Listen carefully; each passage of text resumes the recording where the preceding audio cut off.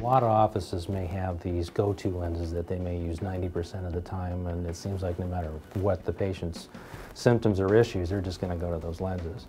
Whereas we take a different approach in that we look at a person's issues. What are their vision difficulties? What are their challenges that they have on a daily basis? And we're going to try to find a lens that's going to fit that.